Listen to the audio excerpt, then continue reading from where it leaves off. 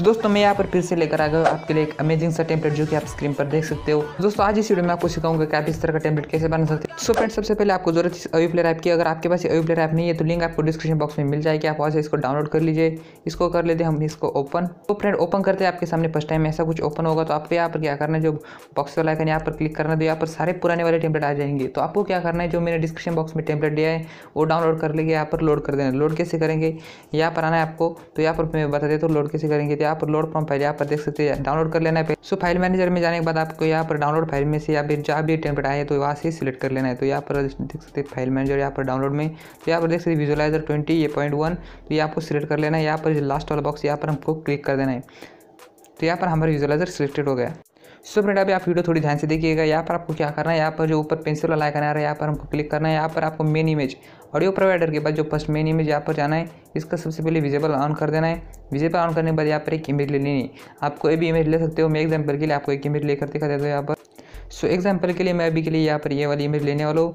तो ये इमेज हमने लेने के बाद यहाँ पर कुछ इस तरह से ओपन होगी। अगर आपको ये वाली इमेज चाहिए मैं जो मैंने अभी ली तो लिंक आपको डिस्क्रिप्शन बॉक्स में मिल जाएगी, आप वहाँ से इसको डाउनलोड कर सकते हैं। तो इमेज लेने के बाद यहाँ पर हमको अभी कुछ भी नहीं करना है। आप यहाँ से कलर वलर चेंज करना चाहते तो कर सकते हैं। तो मैं अभी इसके लिए ऐसा कलर रहने देता हूँ।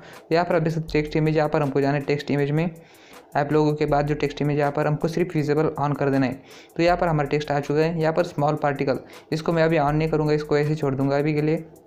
तो यहाँ पर आपको सारे टेक्स्ट एक बार चेक कर लें, जिसके टेक्स्ट ऑफ है तो उसको ऑन कर दीजिए।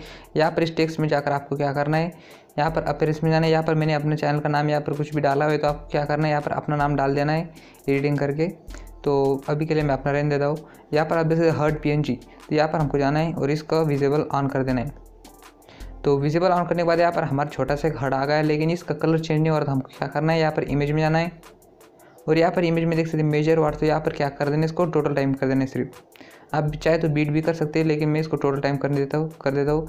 अभी क्या करना है फ्रेंड, अगर आपको इसके मल्टीपल बनाने हैं और भी बनाने हैं तो यहाँ पर इसको क्या करना है, प्रेस करके रखना है और इसका डुप्लीकेट बना लेना है। अगर आपको एक ही चाहिए तो एक ही रहने दीजिए। मैं एक पर 2-3 बना देके दिखा देता हूँ। और यहाँ पर क्या करना है, आपको इसकी पोजीशन चेंज कर देनी है।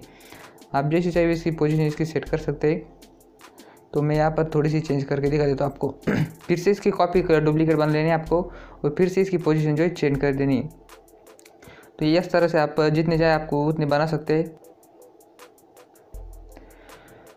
सो फ्रेंड ये तो हो गया हमारे हर्ड PNG। यहाँ पर अभी क्या करना है, आपको कंपोजिशन 1 के नीचे चले आना है। यहाँ पर बिग पार्टिकल इसको मैं अभी के लिए छोड़ देता हूँ, इसको बाद में ऑन कर लेंगे हम। यहाँ पर आप देख सकते टेक्स्ट, यहाँ पर टेक्स्ट जो सारे एक बार चेक कर लीजिए आप दोस्तों। अभी हमको क्या करना है, यहाँ पर जो नीचे 2 बार सारे इसको कंपोजिशन 1 के ऊपर ले लेना है, आई मीन कंपोजिशन 2 के ऊपर ले लेना है। तो अभी छोटा सा पॉइंट है ना वाइट का, इसको प्रेस करके रखेंगे और उसको ऊपर ले लेंगे। दोनों को भी ऊपर ले लेना है। तो यहाँ पर हमारे दोनों बार जो आ चुके हैं। तो दोस्तों यहाँ पर बार्स तो आ चुके हैं। हमको अभी क्या करना है, यहाँ पर फ्रेम ऐड करनी। तो हम चले जाएंगे यहाँ पर इमेज में और यहाँ पर लास्ट में आने के बाद यहाँ पर देखिए प्लस वाला आइकन। तो हमको यहाँ पर क्या करना है, एक इमेज का आइकन ले लेना, इमेज ले लेनी दोस्तों सॉरी। तो इमेज लेने के बाद हमको यहाँ पर जो इमेज का ऑप्शन आ चुका है, तो हम इस पर न्यू इमेज पर हम क्लिक करेंगे और यहाँ पर इमेज में आकर यहाँ पर एक फ्रेम की इमेज ले लेंगे।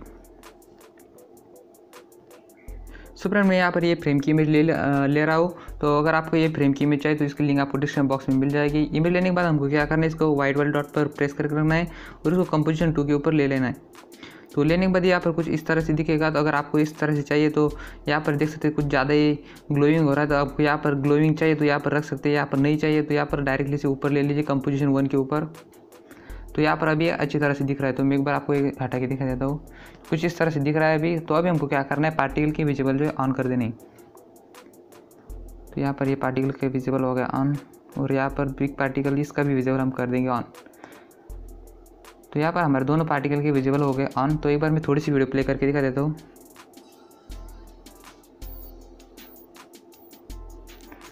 सो फ्रेंड यहाँ पर अभी सेव करते हुए आपको क्वालिटी का ध्यान रखना है। यहाँ पर क्वालिटी कुछ 1920 1080 कुछ इसी तरह की रखनी है और यहाँ पर हाई डाइप लोगो और कर दीजिए इसको एक्सपोर्ट।